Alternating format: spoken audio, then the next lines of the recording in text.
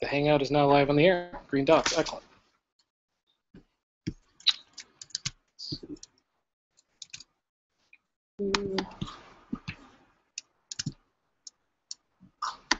There we go. So, we were just talking about how do you get around your code. So the most basic tool you can probably have is a text editor. Like I said, there's a lot of them. There aren't too many bad choices.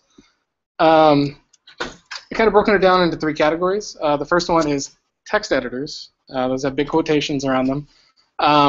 The reason I put that in quotes is these are the very basic text editors, the kind that aren't super flexible. There's not a lot you can do to customize them, but at the end of the day, they'll get the job done. Who here has used Notepad to edit code? Yes, it's probably like the first thing anybody uses if you come up on Windows, which most people used to do. I think that's kind of going away, which is kind of a weird concept. It's the single most basic thing. It's a white screen. It's black text. I think you can make the text bigger and smaller, but that's about it. It's not going to do any kind of syntax highlighting. It's not going to check any code for you. But worst comes to worst, it's there. You can do a little bit of work in it. Another very similar is a text edit on the Mac. Comes with every Mac in the last 14 years, I guess. Same thing, white background, black text. You can do some fancier things, but you probably shouldn't. Nano. If you've ever had to shell into a server for school, you probably had to deal with Nano at some point. It depends on your server, but maybe it's white text on a black screen, maybe it's white text on a green screen, all kinds of variations. Again, very simple. You go in there, you make some edits, you get out as fast as you can. For Windows, oh, that's coming up. So now we get into text editors, no quotes. So these are actual real-deal text editors. Again, lots of different options. One of them, Notepad++. As far as I remember, this started out as an add-on to the original Notepad, although now it's its own standalone app.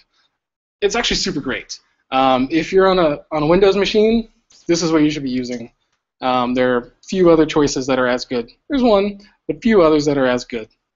On the Mac or Linux, maybe you want to use Vim. You want to go old school. It's kind of like Nano in that you're going to be working inside of a terminal window, which isn't the most comfortable place in the world, but a lot of people like it. There are so many things you can change in Vim, it will just literally blow your mind. If you have a weekend to kill, that's a good way to kill it. Dreamweaver. Listen, hear me out. I'm not talking about the graphical side of Dreamweaver. That is a train wreck. But the text editor is actually pretty good. You can do some real work in there. Again, if you're in the kind of situation where maybe your company has bought an Adobe license, but they refuse to pay for anything else, and you can't install your own software, this is probably a pretty great choice. Just stay away from the graphical stuff. BBEdit, this is actually a local product. It's just north of Boston where the company is based. It's been around forever. It's Mac only, but it does everything. People write encyclopedias in BBEdit, as well as really great code. Sublime Text. This is my current favorite. It is tremendously flexible. It's available on anything. If you're on Windows and you can install software, you should probably check this out. And then, kind of new on the scene is Atom. Atom comes from the fine folks at GitHub. It surprisingly looks a lot like Sublime Text, but it's a lot different under the hood. It's got a lot of the same options. You can, with any of these, it's not a matter of the tool that you pick. It's a matter of how you fit that tool to yourself. So, I prefer a dark background because that makes my eyes hurt less. Some people like a white background or a beige background. Find the colors that are going to work for you. If you don't know what syntax highlighting is, you should check out syntax highlighting because it's the greatest. What that means is when you're looking at code, different types of things are colored different colors. So you can tell the difference between an HTML tag and the text that's inside of that HTML tag. That's the single greatest thing you can do for yourself as a developer if you're dealing with any kind of code. All of these, syntax highlighting all day long. The other guys, not so much. Then we get into kind of the big boy situation, IDEs. which are integrated development environments. These are text editors that do a lot of stuff for you. They will run your code and look for errors before you even hit the refresh button.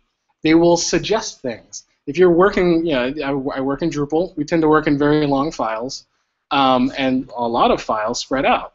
It knows, some of these systems know that, oh, you're typing a function that's in this file over here 3 folders away. Let me complete that for you so you don't have to type the whole thing. Super useful. Since they were nice enough to sponsor the event, JetBrains gets the first mention. PHP Storm, a lot of people super love this. It's available on everything. Eclipse, it's an open source guide that's available on everything. Komodo. And you'll notice a lot of these, other than Eclipse, these are primarily pay situations. PHP Storm, a couple $100. Komodo, a couple $100. But if it's the thing you're doing every day, it's worth at least checking out the free trial. Eclipse is free.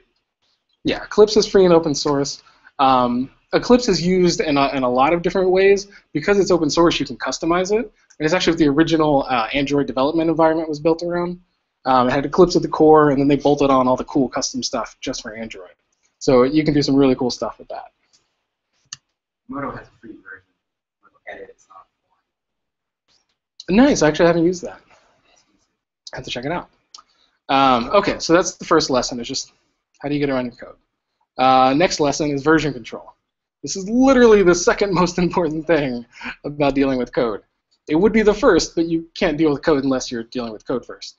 Version control is a method of keeping up with your work, keeping it organized, and to an extent keeping it safe, both from yourself, other developers, and kind of the outside world. I'm not originally a developer. I went to film school, and I worked on a lot of movies.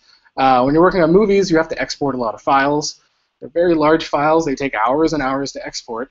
And then you tend to give them terrible names.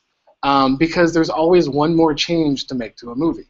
So you'll wind up with something like, oh, final edit, picture lock, version 2, and then you'll put the date, and then you'll put a -3, and then you'll say director's final cut .mp4. And you'll have 19 of those, and you'll have to read through every single file name to figure out which one is actually the latest one or the correct one, because the director decided, oh, I don't like this one, but that one 4 ago is the one that I liked. It's a mess. Luckily, when developing, you get to use version control. It lets you take snapshots of your code as you're working, so it's both good for you, and it's good for the people you're working with because it allows other people to see your progress as you're working on a thing. And it helps you if you run into a problem where, oh, I don't know why this isn't running. It used to work. I did some stuff to it. Now it doesn't work. You can compare the 2 versions and see what it was that you changed and try to track down that stupid semicolon. It's always a semicolon. So there are options in version control. I have that in quotes. Subversion, SVN. And this is not the oldest, but one of the older methods that are still in use. It's fine. Its biggest problem is it's a what they call a centralized version control system, where there's a single master repository somewhere. Maybe it's your computer, maybe it's a server somewhere, maybe it's off in the cloud. But you have to make your work agree with what it thinks your work should be, or the whole thing falls apart. And that's great when it's just you, but when it's 5 developers working on the same thing, stuff gets kind of messy kind of quick. It's usable. The one that I'm sure most of you have heard of is Git. Git is distributed version control. What that means is every single blob of the code is a full master repository. So you've probably heard of GitHub. A lot of people push their code to GitHub. If GitHub was to get hit by a meteor tomorrow, all of their servers all over the world all got hit by individual meteors, you would still have your code if it was downloaded onto your machine. Anybody else that has a copy of that code also has a full backup of that. And so what that means is you're pretty fine. I had a friend, he was working at a video game company. They were 6 months deep into a project. They were using SVN. and the hard drive died. And they're like, oh, that's fine, we'll go to the backup tapes. The backup tapes stopped working 2 weeks ago, and the system didn't tell them. That's its own thing. But he spent, I think, close to a month of his life taking all of the copies of the SVN repository off of his coworkers' machines and cobbling together the best approximation of the last product they had working. Again, that's an outlier, but if you're using a distributed system like Git, it's a little less heartache. It's still a heartache, a little less, yes. Another nice trick to kind of Git is to sync Dropbox to your desktop.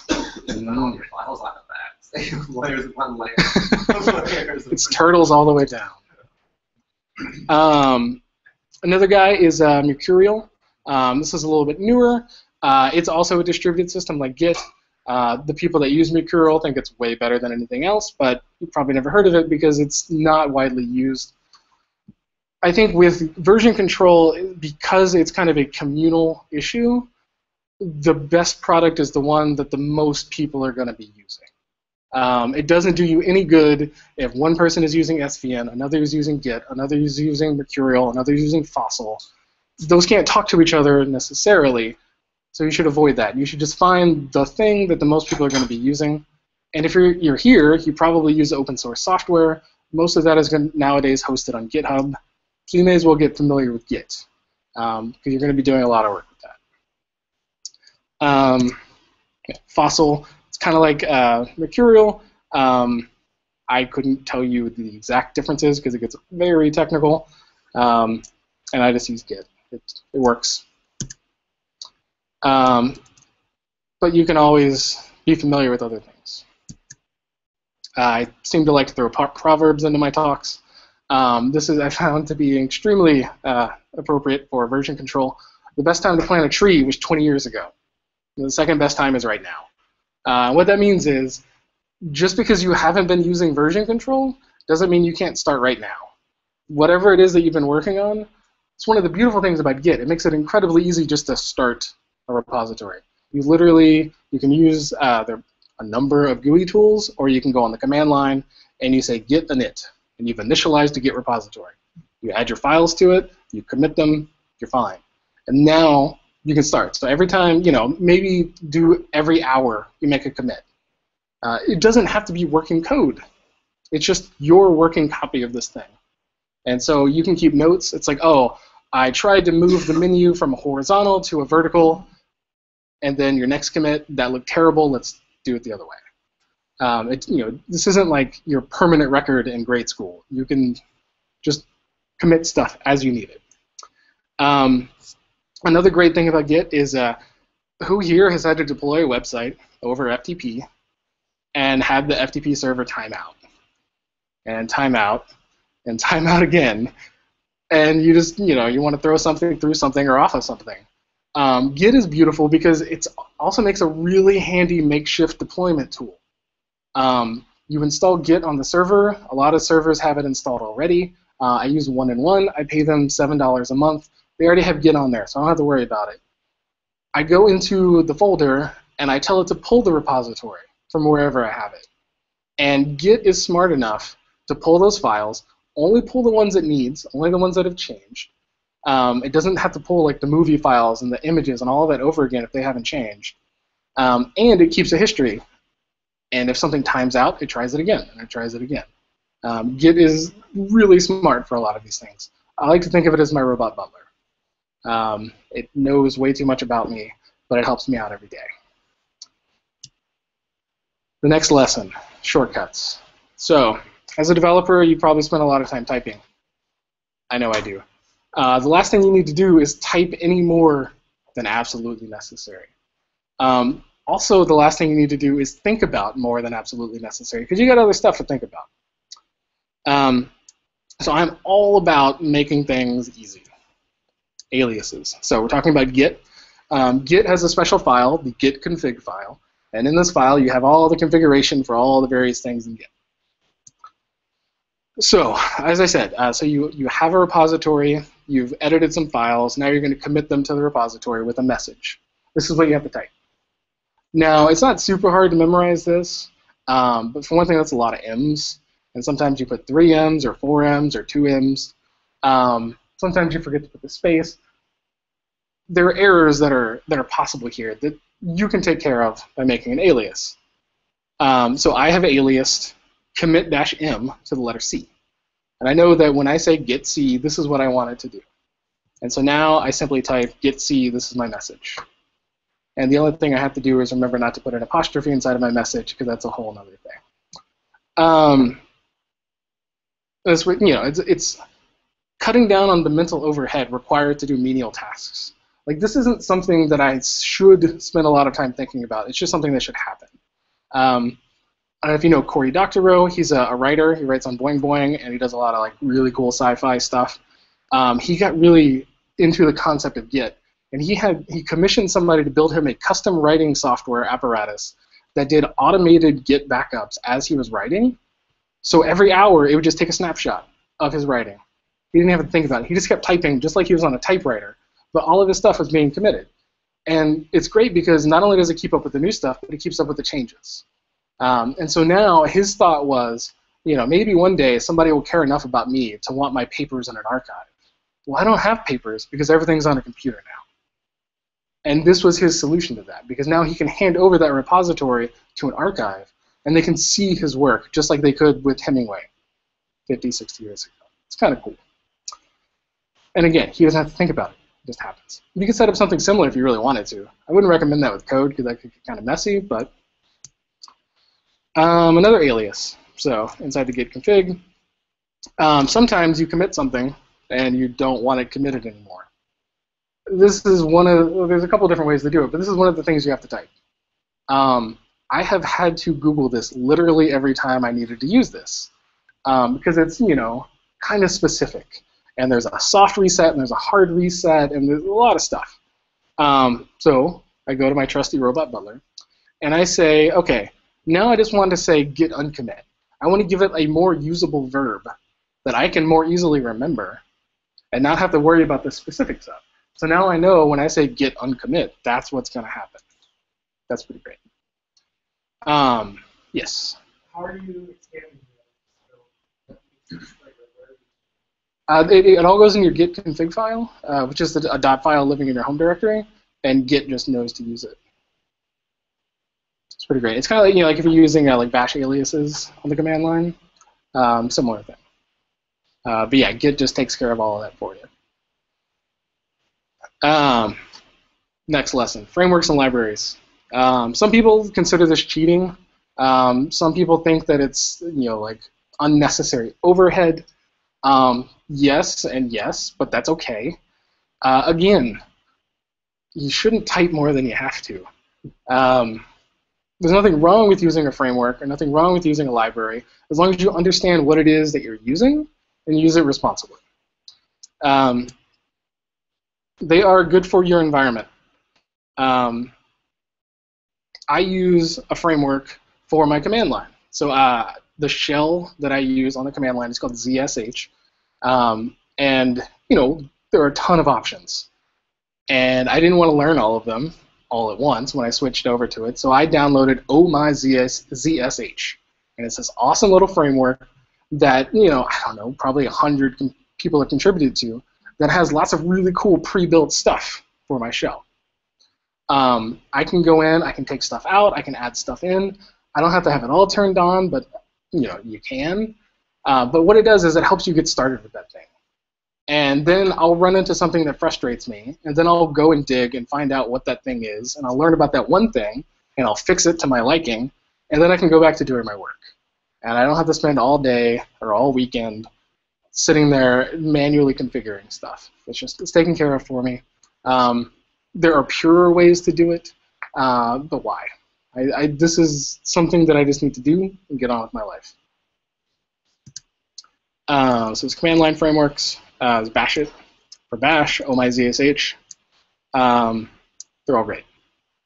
When you're actually developing, frameworks are fantastic for prototyping. I'm sure you've all heard of Bootstrap. Bootstrap put up with the guys at Twitter. It's a giant CSS library that has buttons and drop-down widgets and pop-ups and all the different things that you would need to make a website already built for you. Now, you probably wouldn't just want to download Bootstrap and make a production website out of it. Number one, because it's just going to look like every other Bootstrap website. And, you know, there's something to that. If you're just putting up something quick, sure, why not? But if it's an actual product, you know, if a client came to you and said, I'm going to hand you a check for $10,000 and I want you to hand me a custom website, and you handed them a Bootstrap website, that's probably not cool. But there's nothing that says that you can't use Bootstrap to build that production website. I'm surprised at how many other websites that are basically very close to Oh, well, you know, like the sticky header at the top of a website, like, you know, that was so incredibly hard to make before Bootstrap was like, oh, this is exactly how you do it, and it works on everything. And then now everybody has that. And it's not, you know, again, that's not a bad thing. It's just a thing. HTML5 boilerplate is an excellent framework I use a lot when I'm just making kind of like quick and dirty flat HTML things. It's got a lot of really cool stuff already built into it. If you've ever gone to a website and the fave icon was like a red star on a black background, that's what they were using. I really should change that. If you're using any kind of library or framework, change the default favicon, please. That's all I ask of you. Just do that one thing. I don't care about anything else you do. Just change that, because that's a real mark. Drupal is a framework. Again, there are a lot of websites out there that look just like Drupal websites, but there are also a lot of websites that don't, because they took an existing framework and they fit it to their needs, and that's what you're supposed to do. They're also great for production. So, you know, you're prototyping, you want to get something quick. Somebody's like, oh, I have a great idea for a donut delivery service. Let's make a website. You can just, you know, grab Drupal, grab Bootstrap, throw something together, see if it works. That's fantastic. But now you actually want to get out there and get some clients, get some customers. You're using the same software stack, but the thing to do is get rid of what you don't need. You want to, you know, as I say, you want to optimize what you're using. In Drupal, you have a thing called views. Views is a way of taking a big clump of content and filtering it in some way and redisplaying it in some manner. It's fantastic. It's super great, but it can also be slow. So if you're expecting 100,000 people to want donuts on the first day, you probably don't want to use a default view for something on the front page of your website. That's probably going to hurt you. So what you can do, you can look at that view and actually see the code that it's generating. You can see the database query that it's making, and you can spend a little bit of time and customize that, and take something that Views made and turn it into a custom module, and now you have kind of a lean, mean donut distributing machine, and that's pretty awesome. If you're using something like Bootstrap, one of the biggest complaints people have is that it's large. I haven't looked at it recently, but you know, it's probably a couple hundred K compressed, which is pretty large to load on every page load for a website. But you probably don't need all of that, because you're probably not using all of those buttons. I hope you're not, unless you're like a button-making website. But what you can do is there are tools like UnCSS, which has a ton of different flavors. It will look at your actual website and look at the CSS and delete anything that's not being used. And you know, you can take Bootstrap down, you know, to like 99% of itself if you're only using a couple of things. And now you've sped up your own development because you didn't have to worry about building all of those things custom. You made them look nicer, but you didn't have to rebuild the wheel. And you got rid of all that other stuff that you didn't need. So that's pretty awesome. What was that? UnCSS. Yeah. And it ties into a bunch of different tools, like Grunt and Gulp. It's pretty great. There we go. So this is the tricky one. Refactoring. I don't know if you know this, but most of what developers do is not making something new from scratch. We get to deal with other people's code, which, well, there are words for that. What that means is sometimes, you know, a client comes to you and they said, we paid this guy $10,000 to make us a donut delivery website, And all he did was give us Drupal 7 with Bootstrap, and it looks terrible, and it's super slow. And now they want to pay you $20,000 to make it good. You could start from scratch, but maybe you don't have the time for that. Maybe they've got a big ad going out in a week or 2 weeks, and you just gotta get it done. So you need to look at that old code. Now the trick to refactoring is it already works, and it needs to keep working, probably the same, because they're invested in this idea of what their website is, or like an internal tool, whatever it is. They're like, we like this, we want it to keep working like this, but we want it to be better somehow. Git is your friend. Git is awesome because, like I said, it doesn't matter when you start it. You can just start it today. Like right now, just sit down at your laptop and say, this is now a Git repository. And then you can start making your changes. You can go in and you can customize the views query. You can make all the CSS changes you need. And along the way, you can make your Git commit messages. And what that helps you do is, when it breaks, and it's going to break because, you're hacking on it, you can now go back and find out where it broke. And that is super useful. You say, oh, it didn't break because I changed something in the view. It broke because I accidentally put display none on the entire page. Kind of embarrassing, but, those kinds of things happen. And Git can help you see that.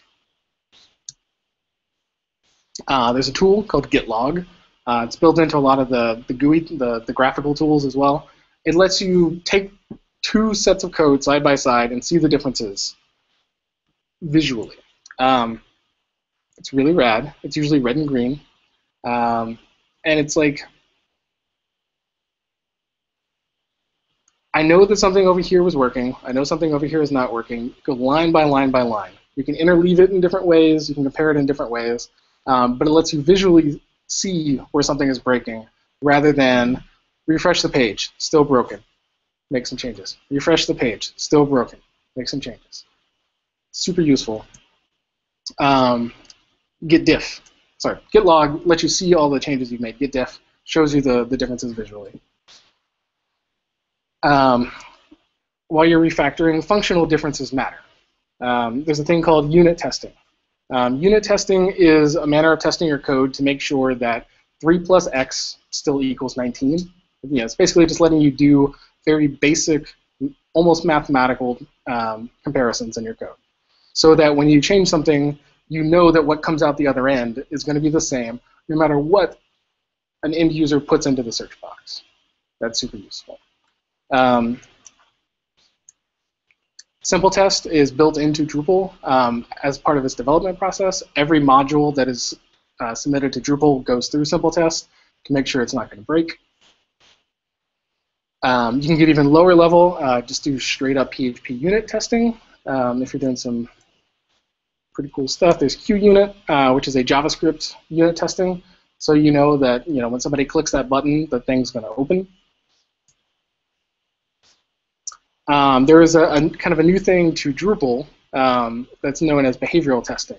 And what behavioral testing does, using something like Behat, it lets you know that the actual functionality of the website is working from the browser's point of view. So this isn't saying that 3 plus x equals 19. It's saying if somebody comes to the website, they are an anonymous user, and they click on admin content delete, nothing is going to get deleted. They're probably not even going to see that delete button if you've done it right. But if somebody is logged in as an administrator, they can delete content all day. So you're making sure that as you're making changes, these actual functional things aren't breaking. But of course, visual differences also matter.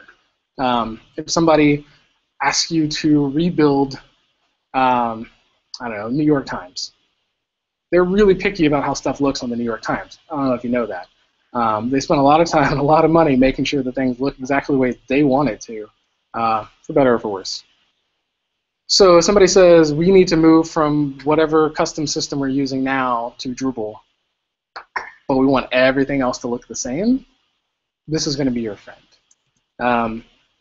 You can do it the old school way. As you're working, you can just literally take screenshots. And take a screenshot, make some changes, take another screenshot. Does it look the same? Is everything showing up in the same place? Are all of the fonts loading correctly? But why would you do that when there are cool tools out there like Phantom CSS? So Phantom CSS is another one of those handy robot butlers that will automatically take screenshots for you. And as you're making changes, as you're committing changes, however you configure it, it will take those screenshots, it will compare them, and if there is a difference, it will show you the difference. It will just give you a little generated image to say, hey, this thing moved 3 pixels. And you know, a lot of people aren't going to notice that, even if you're looking at it really closely, but the computer always is, and your client always will.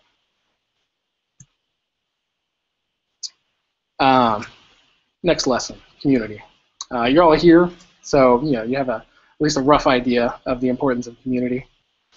It's often overlooked, particularly if you're working in a corporate environment, but it is super important, and it can also be super enjoyable. What kind of community is there? There are meetups.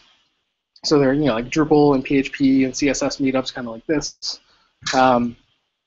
There is a thing called Refresh. I'm originally from Austin. We had one there. They have one in Boston. They're kind of all over the place. These are meetups for just digital people. Anybody basically who works in front of a computer, who does something on the internet, is welcome to come to Refresh. And it's just a place to kind of like hang out with the people who are of your tribe, as you will. Other people that you can say, hey man, isn't it super cool that you can do this thing in CSS3 and they don't just give you a blank stare? Those are the kind of people you're going to meet at a Refresh. Creative Mornings. This is kind of a new thing.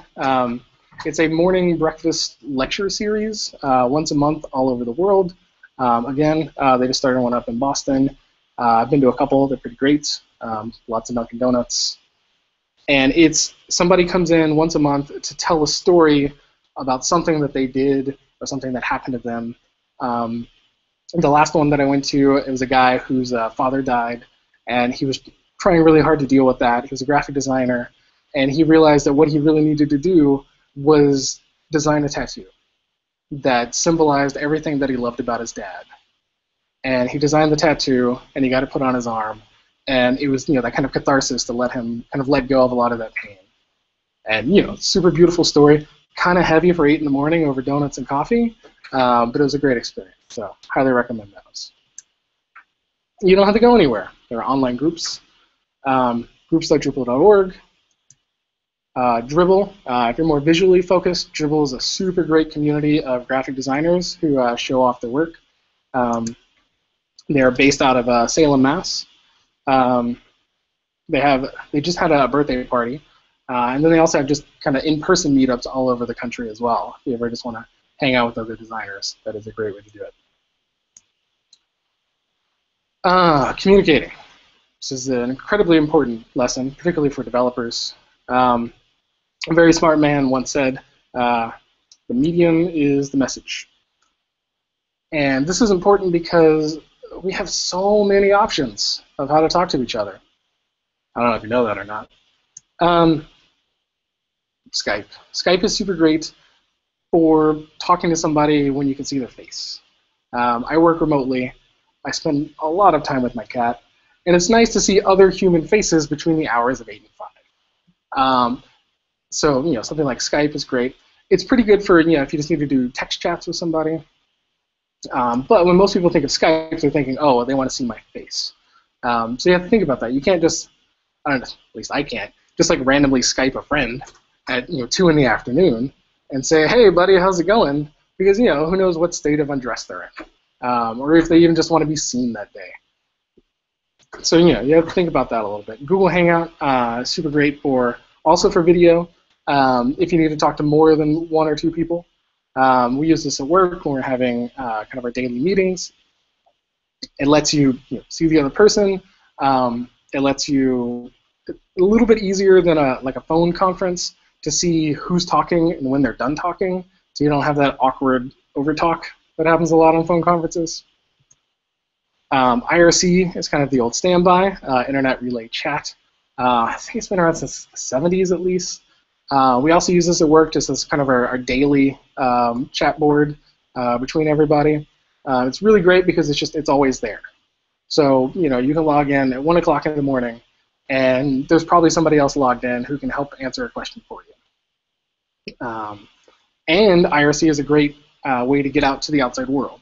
So Drupal, pretty much all of the important decisions that aren't made at a DrupalCon are made over IRC. I'm sure a lot of that stands for WordPress and for a lot of other open source things, because it's kind of the lowest common denominator. Literally anybody who has a computer can get on IRC. So it makes a great way to get in touch with as many people as possible. It's kind of tricky though. Like again, it's very fiddly. It's very text-oriented. There's a great new service called IRC Cloud that I've been playing around with, and it gives you a really great web interface to IRC. So it makes it a lot friendlier and a lot less fiddly. There's a new thing, HipChat. I think Atlassian makes that, and it's like a team-focused group chat system. It takes a lot of cues from IRC, but it makes some nice things on top of that. My friends use it at another company, and they've built custom animated GIFs of all of the employees that they can insert into HipChat when they're having conversations. And it's not like a super functional thing, but it's a very fun thing. And like emoji, it can sometimes give a little more meaning to something other than just saying, "Oh, he's away." It's like, "Oh, he's like at the store." Like you can like build little things. Mostly it's just fun. Slack is kind of the newest kid on the block. It again takes a lot of cues from IRC. But the greatest thing about Slack, HipChat does this some, but Slack has made a huge focus on integrating everything into Slack. So we're using this for one client where we set up our GitHub feed to go into Slack. So anytime anybody made a change to the code, everybody knew about it. You didn't have to check your email to say, "Oh, did you already commit that thing?" You already knew that it happened. People are piping in all kinds of stuff. You can control Spotify from inside of your Slack chat room if you want. You can do some really cool stuff with it if you get it super custom. Separate from communicating is the art of communication. Like I said, I was a film student, spent a lot of time in the College of Communications at UT. We talked about this so very much. So I guess the first priority is communicating with your clients as a professional developer. And you have to remember, as casual as you might be with your coworkers, you need to be able to communicate with your clients professionally and effectively. You have to remember that humor can be subjective. I'll say that again. Humor can be subjective, and spelling counts. If you're dealing with somebody who writes checks to you to pay your bills, you need to be able to spell correctly. Otherwise, they might accidentally forget a zero on the check. You want to present as professional an appearance as possible so that you are treated professionally, even if you spend all day in your pajamas talking to your cat like it's a person. It's very important. Dealing with coworkers. Even in a casual work environment, you have to remember that humor can be subjective, and spelling counts.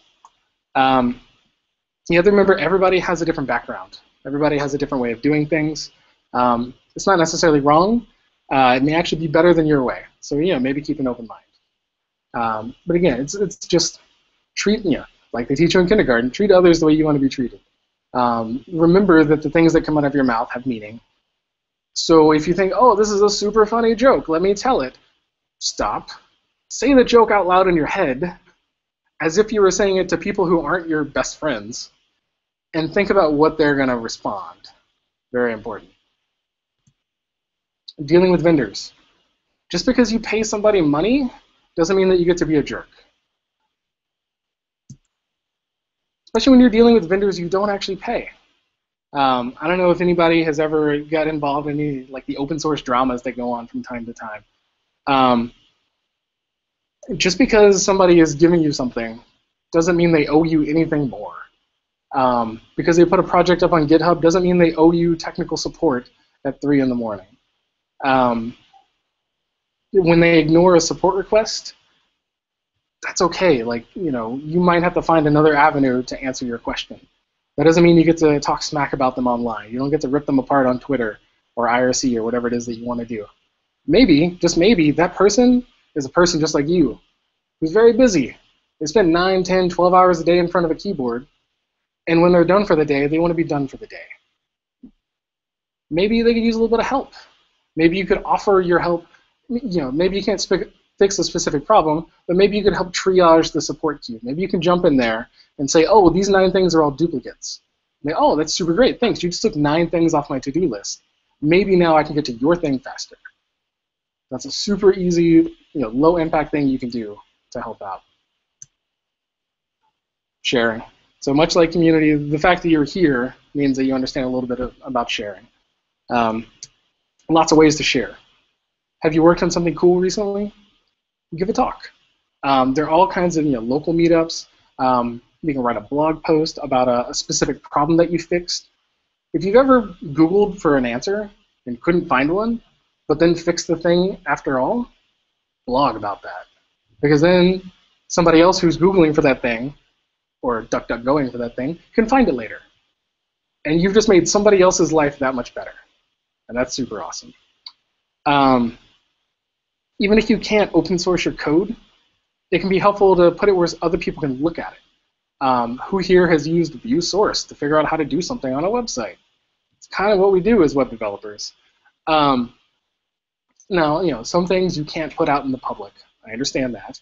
But maybe make sure that you put stuff where at least your coworkers can see it. So if you're working on something, maybe we have a corporate GitHub account that only we can look at.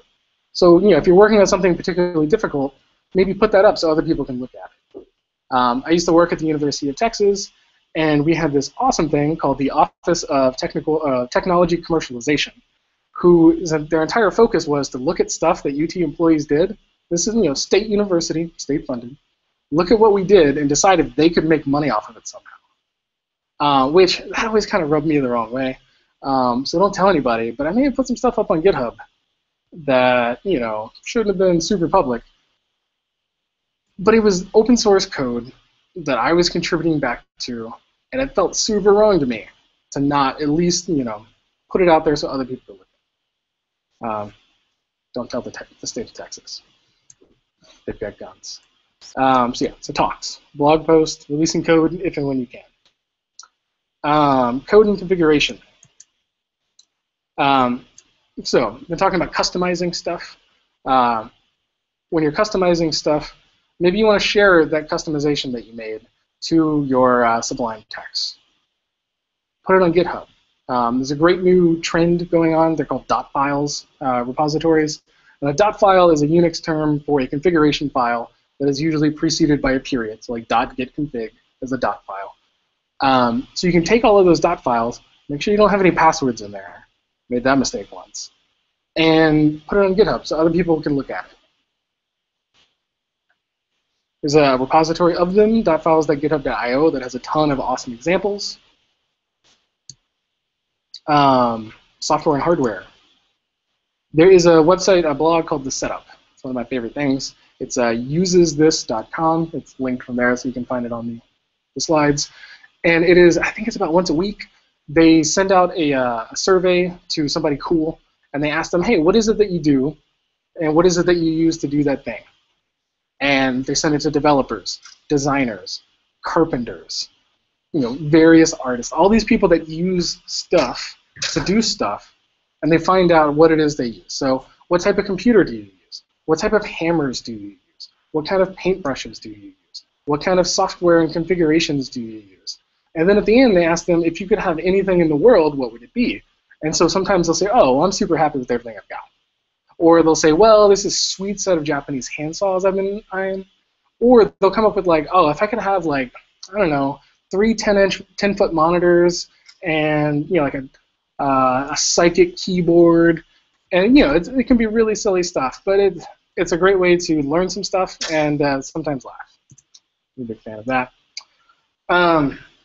Now I would like to show you the single most important lesson I've learned as a developer, something they definitely don't teach you in school. The ultimate tool I have is this guy. Believe it or not, a paper notebook. Now, it doesn't have to be a paper notebook, but what this is to me is a place to think about stuff and write down what I've learned, either large things or just as I'm working. and know that it's here and know that it's safe, and it's separate from my work. So I don't, it's one thing to sit in front of your text editor and work and work and work, and then make a note in your text editor. Maybe you'll see that, maybe you'll just kind of gloss over it. But with this guy, it always sits right to the right of my computer, and I look over it, I'm like, okay, what? Oh, I was doing that? Wait, what was that one thing? It's all there. I should use it more. Everybody should. It doesn't have to be a paper notebook. I think it needs to be something separate from your actual work environment, so that you can kind of shift those gears and focus somewhere different than those 18 inches between you and your screen, and kind of shift your brain a little bit and think about a problem. Pretty cool. Make it a habit. Like I said, I'm with Ali Interactive. We're always looking for great developers. And that's where the slides are going to be after this. So, questions? All right, I answered every single question in one talk. Yes. You were talking about drop files. Yes. Do you use Homestick at all? I'm sorry? Or maybe you're on Linux. There's a GitHub project that's supposed to back up your drop file from your Mac to GitHub. Oh, nice. And I just started looking at it last night. I couldn't figure out if I'm supposed to move the dot file to make symlinks or exactly how to get it set up. Yeah, I mean, typically you would be the one to move the files and make the symlinks, unless it has like an installation script that goes along with it. But yeah, most of them it's just you kind of move it around. And what I like to do, there are some like installation type scripts you can use. I prefer to do it manually, just because I don't need everything everywhere. So my work laptop is set up slightly different than my home computer, and when I log into remote servers, I want to pull down certain things but not other things. So I go in and make all my symlinks manually for that. But I do, so for things like Sublime Text, I actually keep all of its configuration files inside of Dropbox, and then symlink those into the proper place, so that my Sublime Text works the same wherever I am, because that is something that I want to always be the same. Cool. All right, thank you very much.